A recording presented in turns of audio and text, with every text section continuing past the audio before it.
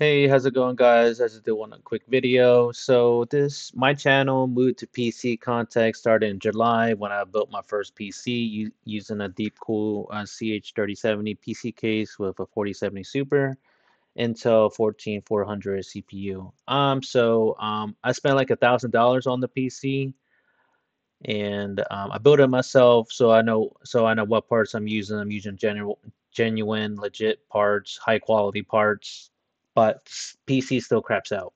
So ever since July, little things been popping up and so forth. Mind you, this is my first time using Windows full time. I do use it at work, but not as much as with PC. After tinker of settings, updates, and software patches, and the list goes on. So every once in a like once a month, there seems one little quirk. I get a blue screen once in a while. And then what else? What else? What else? Um,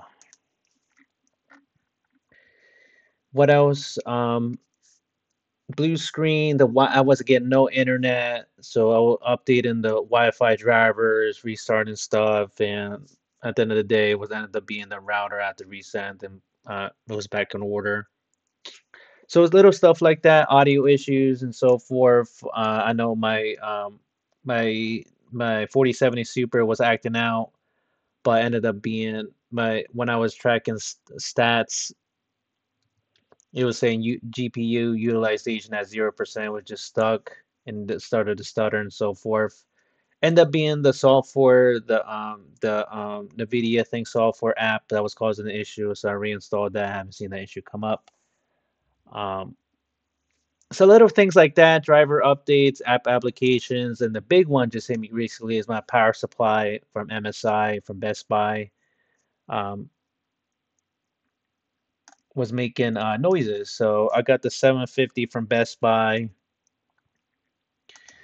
Um, I don't know how long it was going on because I usually game with headphones on, so I don't have any noises. I don't hear the noise. I gotta put my headphones as soon as I start it, but I took my headphones off and I hear like a hum or something like that. I hear the fan, then and it's a little louder than the fan itself. So I put my ear next to the where the power cord goes, and it's making noises. So I started the MSI warranty exchange, 14 days turnaround plus shipping, so it could take up to 3 weeks. So I just mailed it back I mailed it Friday or Thursday or one of those days. So I'll give you an update on them, see how that goes. So so it's a little annoying for a little hum and stuff that coming from the power supply actually. So when I wiggled the power cord right here, the noise would stop. So there's definitely something going on. I don't want that thing to explode or malfunction. So I did a warranty exchange to got that out the way. And before I did that, I noticed that it happened twice that the PC would turn on, but I'll get no image. So okay, this power supply's crapping out on me. So I got a new one from Consair Power Supply, and then what do you know?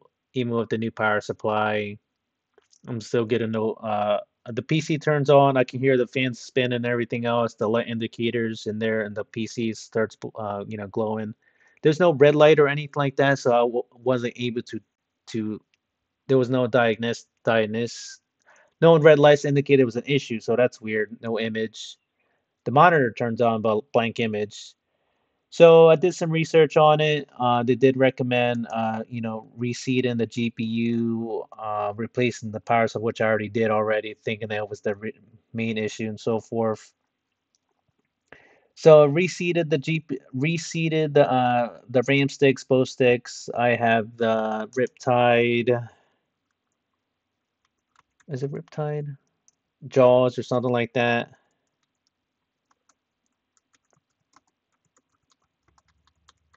So yeah, here we go.